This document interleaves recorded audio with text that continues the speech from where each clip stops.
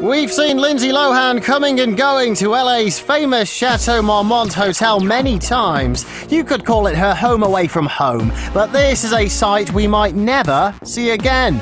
According to TMZ, the actress is officially banned from being a guest at the Sunset Strip landmark because she owes $46,350 for her stay between May the 30th and August the 1st, 2012. Despite requests, Lindsay reportedly hasn't paid, and according to a letter from the hotel's general manager, they will no longer host her on their property until she settles the debt. So just how did she manage to rack up nearly 50 grand? TMZ reports that she spent $3,145 on the minibar, nearly $700 on cigarettes, and on July 4th alone, she spent around $2.5 grand on food. If she ponies up, it looks like Chateau Marmont will welcome her back, but until then, the concierge is on a break.